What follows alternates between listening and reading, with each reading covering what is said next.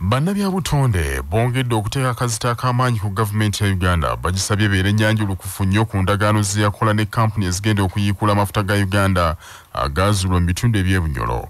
Bannayuganda bamanye bulungi enteekateeka za gavumenti kukuuma obutonde bw'ensi n'okwewala ebiyinza okuddira omuli ne kampuni ez'okunyuunyunta bannansi.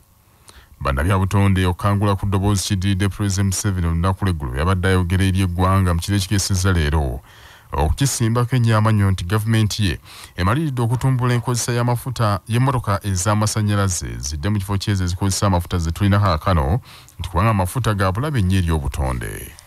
Amafuta petrol went up first of all because ensi yonna yasalawo nti amafuta ag'okuvuga motoka bagenda kugawera. In 20 years time petroleum and diesel for use in cars will no longer be allowed globally.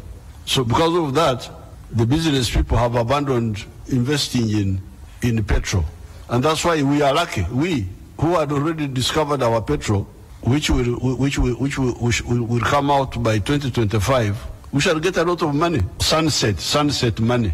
For us, we are going to enjoy that money because all other people are no longer looking for the petrol because they know that in 20 years' time it will no longer be used. People will have moved to the electric cars. But because of the gap between now and then, the price has gone up for the liter mafuta, which is there, for the liter petroleum, which is available now. And ours will benefit from that. Now, that factor, the one of amafuta kuva ku mulembe, petroleum getting out of fashion, had already pushed up the petroleum price to $80.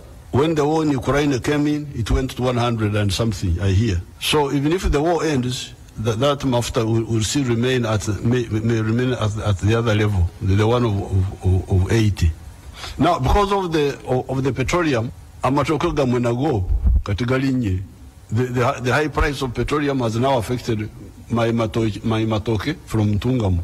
Nzo wa matoke, nzene mama, kuwanga tununa yoro sukuru wafe. Tetubasera, temutishawa, abana Tungamu bata nisokutisera. Motoka, ezileta matoke gafage Tungamu, zizongede mwe bei. Wabula ombako omukyalo wa disitulikiti y'Ekibuga era minisita avunaanyizibwa ku by'obutonde bw'ensi ku ludda olwabula gavumenti Christine Kayanda Kimera agambye nti gavumenti weewaawo esaanye erage bannayuganda endagaano ku by'amafuta buli muntu asobole okuzigoberera n'okumanya ekituufu gavumenti eyogera kukuuma obutonde bw'ensi. Gavumenti etulage endagaano z'abagenda okugula amafuta gaffe nga tetunnakola investment z'amasengejjero g'amafuta ekyo baga tebannakitulaga. Kubanga kati twategeezeddwa okusinziira mu speech ye nti mu myaka 2 okuva ne kati amafuta agava mu fossil fuel energy yenna ava mu fossil fuel ku buteerera bw'ekyo najja kubaggalwawo nga tusigala tukozesa clean energy nga tukozesa renewable energy era gwe mulako ogwo gwe tuliko kati nga bebe butonde bw'ensi ensi yonna ye ebintu ebimu twali twabiyogera dda nga twalalika dda gavumenti eno nga tubagamba nti amafuta tugasime mangu ebbeeyi yaago ejja kukola ki ejja kugwa ng'ate investment yo bye tusaasaanyizaako ssente mu kugasima byo tebikka bbeeyi era mu nkiiko zino eza UN ze tubadde nga tutambulamu nga tubagamba ensi yonna eri mu phasing out fossil fuels tugenda kudda ku mulembe gwa clean energy renewable energy. President Museven ku by'amataba agaagoyeza ebitundu bya Bugisu yategeezezza nti gavumenti ye wiiki ejja yakulambika bannansi enteekateeka zaayo kutaasa obutonde bw'ensi kubanga emirimu gy'abantu gye bakola ensangi zino gitaataganyiza nnyo obutonde bw'ensi omuli okwesenza mu bitundu ng'ebyo ne kivaako ebibamba. Nawulira bagiyita kijja ne balora weeri ekizibu kyajja abantu balaba ne batafaayo naye ne kibaleetera ebizibu. Ate olugero lwaffe olw'omu Lukoola lwandibadde lutuyamba olugamba nti kijjomanyi kinyaga bitono naye kati kubanga lw'obujeemu gy'omanyi kinyagira ddala. So on the environment we are going to give out a detailed plan next week which will guide us after the cabinet meeting on Monday. Omubaka Chris Nakimwero agambye nti President Museven talina kukoma ku kuwa buwinnambika bannayuganda kubanga amateeka agamu gakaddiye nnyo tegakyakola, entobazi bakyazeesenzaamu, ebibira babisaaye, emigga n'ennyanja basemberedde okubimalawo ng'abantu basenga ku mbalama n'okukolerako emirimu emirala egitali gimu. Agambye nti kyannaku nnyo era bannayuganda basobeddwa kubanga kampuni ezizimba mu ntobazi gavumenti oluusi yeziwa olukusa ate nno oluusi omukulembeze gw'eggwanga kennyini n'avaayo ng'aziwaana. Amazzi oli omupoliisi baagala gayita mu luguudo gasala naye nga tewalina wa poliisi ayinza gamba weyongerayo okukola ki kusala wano. Abantu ne bagenda nga bagwa mu mazzi, emmotoka zoonooneka, pikipiki batugambye tobala. So ekizibu ekyo kiki ennyo kye tutasobola kukola? Kati guidelines tuba tukyusa mu mateeka amakadde ge tugenda otunuulirako guidelines. Naye kyandibadde kirungi nga tukyusa etteeka lyonna ne tulyoka tuleeta guidelines empya nga provisions ziri current. Kati guidelines ezo nazo olumu ogenda okulaba nga zikola kubamu abalala tezibakolako. Ye omulwanisi w'obutonde bw'ensi ow'ekibiina kya Ecological Christian Organization Anthony Walimbwa agambye nti amateeka weegali naye geetaaga okussa mu nkola n'ekirala bannayuganda bakyuse mu ndaba yaabwe y'ebintu. Missing link eri mu enforcement. Tulina amateeka mangi nnyo wano mu Uganda naye ogateeka mu nkola ekyo kikyabalema. Naye gakuba amateeka weegali, regulations muzeeyi zayogerako weeziri jasi kati baterezaamuko ennaku zino olwo geetaaga okuterezaamuko naye nga go amateeka weegali. Kati ekizibu ekiriwo ti enforcement teeka mu nkola kyenaba ekizibu ekisinga naye nekirala ebimu byetaagamuko kasente. Waliwo kati okugyayo abantu mu ntubazi eyo kati olaba abantu abaali bafunyeyo abalina gundi land titles from 1995 manye etteeka libaatiriza okubeerayo. Kakati okugyayo abantu abo olina okubasasula olyoka otereza ebyentobazi. Nga tukyali ku nsonga y'emu y'okwogerako omukulembeze w'eggwanga Kawungizzi Keggulo, bo abakulembera abagoba bodaboda mu Kampala bawanjagidde gavumenti nti bwe bayagala bakyuse bave ku pikipiki ezikozesa amafuta badde ku z'amasannyalaze basaanye babafunira bodaboda enkozi z'emirimu. President Museven yategeezezza nti amafuta bwe gabanga n'ababodaboda gabanyize nnyo basaanye bakozese pikipiki ez'amasannyalaze. Akulira ababodaboda mu Kampala Frank Maweja agambye nti Pulezidenti ensonga gye yayogeddeko ntuufu naye pikipiki ezoogerwako si nkozi za mirimu ate zitambula ekitundu kitono nnyo boogeraganya n'ez'amafuta eziriwo kaakano. Naye ekituufu kiri nti pikipiki z'amasannyalaze eziriwo ssaawa eno tezisobola mirimu gye tukola. Ekibuga kyaffe naddala ekya Kampala kitudde ku bikko na busozi. Pikipiki ezo nnafu nnyo okujjako nga zitereezeddwamu ne zongerwa ku maanyi ate n'ekirala za kucharginga charging stations teziriiwo. Pikipiki ezo n'obwo obutini obuli mu kibuga ssaawa eno tekasobola kutambula ne kafuluma Wakiso nga kakyaliko omuliro. Aso tulowooza ebbanga Pulezidenti ensonga gy'ayogeddeko nnungi n'endowooza tulowooza nti esobola kukola mu myaka nga 10 maaso nga waliwo ekirongooseddwamu naddala mu ezo pikipiki. Ate n'ekirala ssaawa eno bwe kyogerwako ssaawa eno kiba ebyokukyusa biba bingi nnyo. Bamakanika abantu abalina sipeeya waabwe abamakanika babukanika tebaliiwo tebabumanyi na kubumanya. Manya obubona obuddo obw'eddembe lyo tonyigirizibwa ddembe lyo ery'obwebanga. Kooti singa esazaamu okulonda kwonna okubadde mu vulugu era n'eragira nekuddibwamu kyokka ate vulugu era n'addamu okwetobeka mu kalulu akabakaddiddwamu. Kooti yemu esobola okuddamu era okusazaamu akalulu ako nga munnamateeka Abdallah Kiwanuka bw'annyonnyola.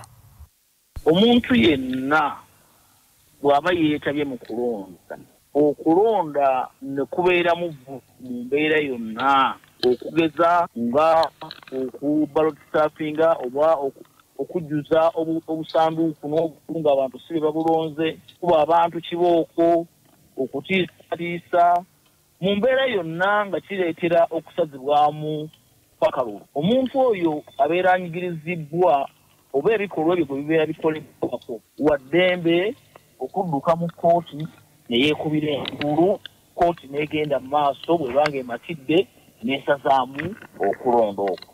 Ate era mu mbeera y'emu singa okulonda kubeera kuddibwamu oluvannyuma lwa kkooti okukusaamu era vulugu y'omu n'addamu ne yeetyobeka mu kafuba ako omuntu oyo era abeera anyigirizibwa olw'ebikolwa ebyokutoola eddembe mu kulonda okubeera kwagenze mu maaso oba mu bikolwa ebyenyigira mu kubbibwa kw'obululu oba obusanduuku ne buzibwawo oba ba agents ne bawambibwa era omuntu oyo abeera waddembe omusango gwe gumu mu constituency y'emu era n'aguzzaayo mu kkooti n'eddamu n'ebuulira okusinziira mu kulonda okwo okubeera kugenze mu maaso era kkooti etuddde nti byali bituufu n'egenda mu maaso okulonda okwo n'ekusazaamu. Ekibiina kya Democratic Party kirabudde ne sekulabula ebibiina by'obufuzi eby'oludda olwabula gavumenti obutakozesa obutakkaanya obuliwo mu kibiina kya DP wakati w'abawagizi b'ekibiina ekyo n'omukulembeze wakyo Robert Mao ate okunafuyiza ddala ekibiina ekyo n'okwongera okukisokolamu abawagizi nga bwe kyakoleddwa abawagizi ba DP bwe beegasse ku kibiina kya National Unity Platform.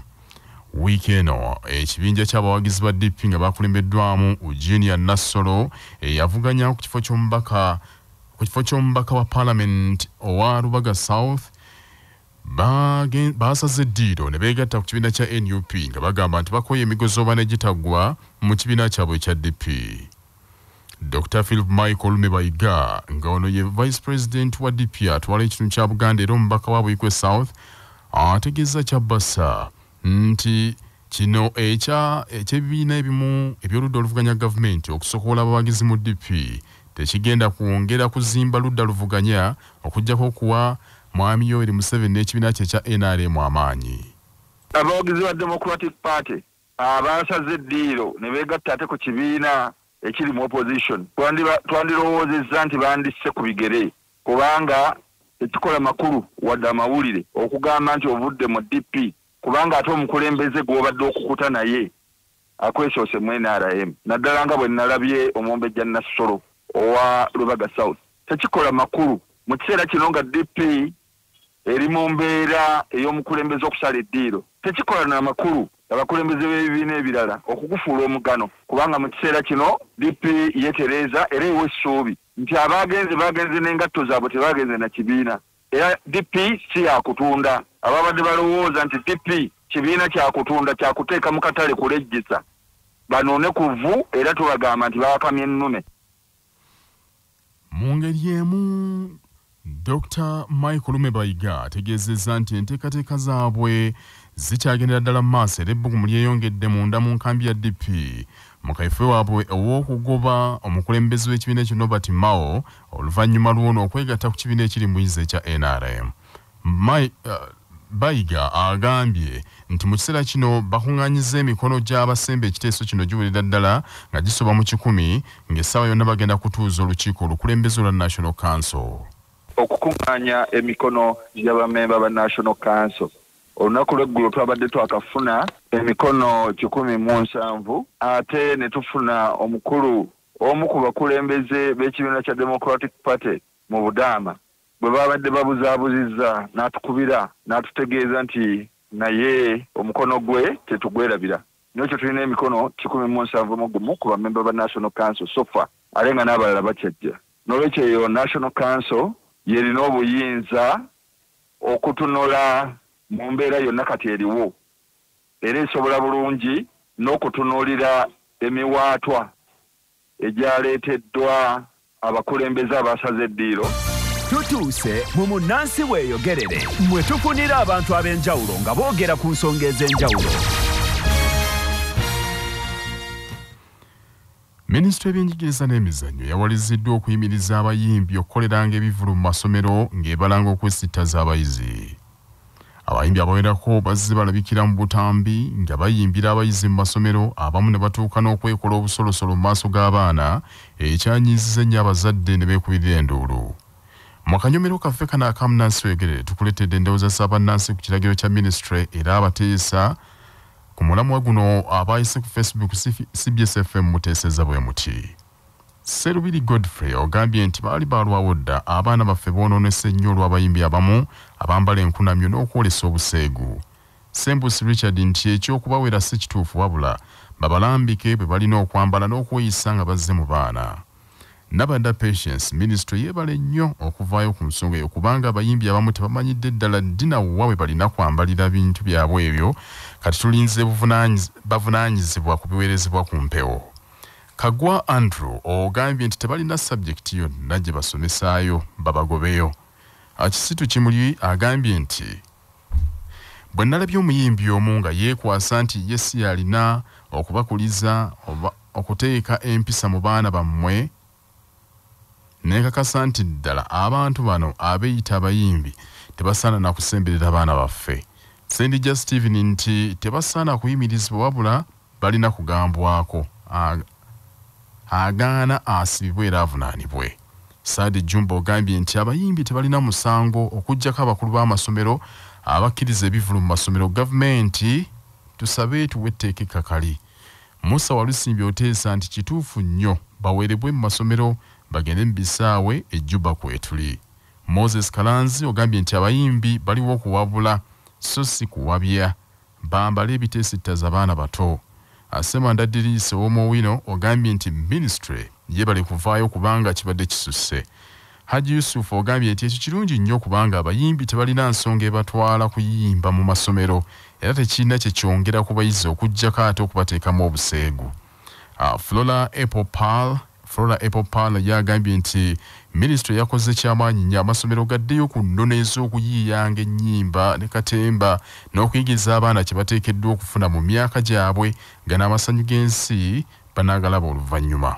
Tamale Patrick ogambye nti ze ministry njinenya kulwawo okubawera.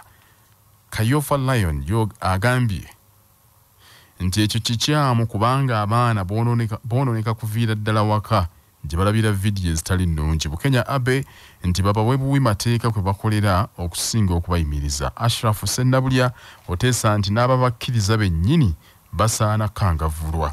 Wagwa Samuel Abe ogambye nti kituufu okubigobayo kubanga ab'amasomero bakola omulimu munene nnyo okusomesa abayizi enneeyisa ennungi ate abayimbi abaseegu bo ne babasaabulula. Abaana baffe tebalina kukula nga beegomba abantu ab'ekikula ekyo. Abateesa abalala okubadde Nakato Kakumba, Shakira, Muganga Henry, Regan Nchererirwe, Jeff Seru, Frank Kawesi, Richamsdale, Angel Leon, Shanita Nachanzi n'abalala bangi mwe bali nnyo okuteesa ku mulamu ogwo. Ate abateesa abalala abayitise ku WhatsApp 0703275258 muteeseza bwe muti maloboozi gammwe. Ono Meka Vincent nga ndisonga Masaka siwagira bagwa abayimbi ku masomero bonna balondemu kwa waliwo abayimbi abalina ennyimba ennungi nga zibuulirira nga n'okambala bambadde bulungi. Linnya lyange Nanfuka Adija. Nze kyembadde nsaba nti banditutte abayimbi abakuze ebirowoozo abakola ebisobola okuzimba abaana baffe, abayimbi abasobola okubuulirira abaana baffe naye si abayimbi abagenda okuweebuula abaana baffe. Agwa Lawrence ekituufu kiri nti ministry ebadde yalwawo ku nsonga eyo kuba tekirina kye kyongera ku muyizi n'ekisookera ddala emyaka gye bayimbiramu myaka mito nnyo okuleka okubeesitaza obwesitaze nga n'abamu emyaka ekituufu kiri nti tebannatuuka myaka gyesalirawo. Nze Maama Sharon mu Kigagga Nateete. Ensonga y'abayimbi okugenda mu masomero nze sandiwagidde bayimbi bonna kubagaana kugenda mu masomero. Waliwo abayimbi abasobola okubeera nga bambala bulungi nabo ku bayimbi abaami era kibeere bwe kityo. Tosobola kuŋŋamba nti osobola okutwala omuyimbi Misa Kisemakula David Lutalo ku ssomero abaana ne batamulabirako. Abaana okutwala omuyimbi ku ssomero kirungi naye babalondemu naye tebababaaninga bonna. Mwebale nnyo okuteesa kulamu ogwo era ebirowoozo by'oludde si bya Kyabbasaka babeere abaweereza oba abagikulira birowoozo by'abantu kinoomu. Amawulire g'ebyemizannyo mu mawulire gaffe aga Kyabbasa Fama gakutuusibwako Modern Tea, amajaani agalimu eddekende omuli aga kisubi, tangawizi ne vanira. Wanywedde kacaayi ka Modern Tea akawoomu gasange mu maduuka ne supamaketi zonna. Modern Tea, your best choice. Nga bali wamu ne pikipiki TVS HLX 625 kati nno gyeyune okuva mu Yuvraj ebbanda. Omuddusi Munnayuganda Perith Chemtai awangulidde Uganda omudaali ogw'ekikomo mu mpaka za Commonwealth Games ezindire Birmingham mu Bungereza mu kiro ekikeezezza leero.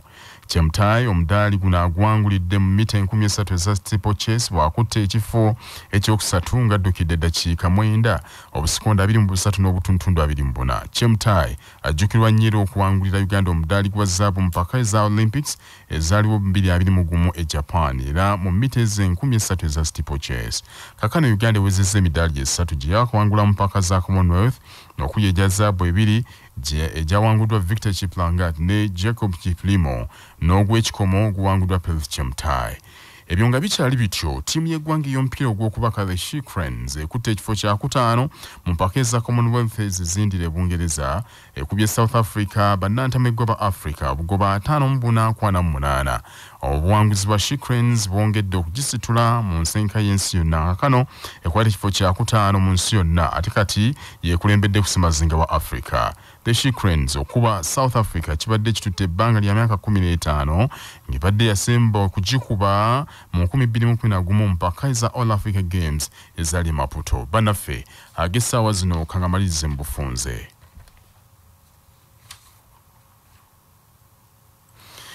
Bannabyabutonde bongedde okuteeka akazita ak'amaanyi ku gavumenti ya Uganda bagisabye ebeere ennyanjulukufu nnyo ku ndagaano ze yakola ne kampuni ezigenda okuyiikula amafuta. Bannayuganda bamanye bulungi enteekateeka za gavumenti kukuuma obutonde bw'ensi n'okwewala ebiyinza okuddirira omuli ne kampuni ezo okunyonyonta bannayuganda.